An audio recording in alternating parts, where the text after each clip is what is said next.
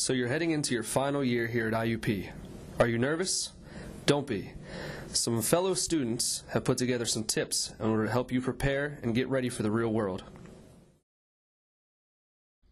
Going into your senior year, one of the most important things you want to keep track of is what you have due coming up.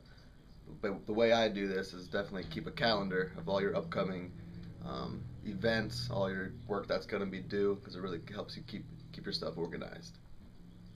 Some tips before graduating, I would definitely say constantly go see your advisor and keep a good relationship with them, and also start saving your work from freshman year so you can build a really good portfolio to show to your future interviews, and which will help better you find an internship and a future job.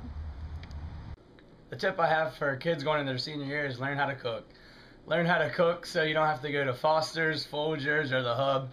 That'll keep you away from getting sick. Plus, you can eat a lot healthier than the Hubble Double. I don't mean just cereal. So there you have it.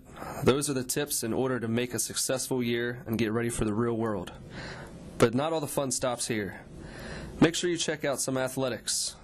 The Crimson Hawks have a lot to offer, whether it's intramurals and you're at the football field, or you stop by the KCAC and entertain yourself with a great basketball game.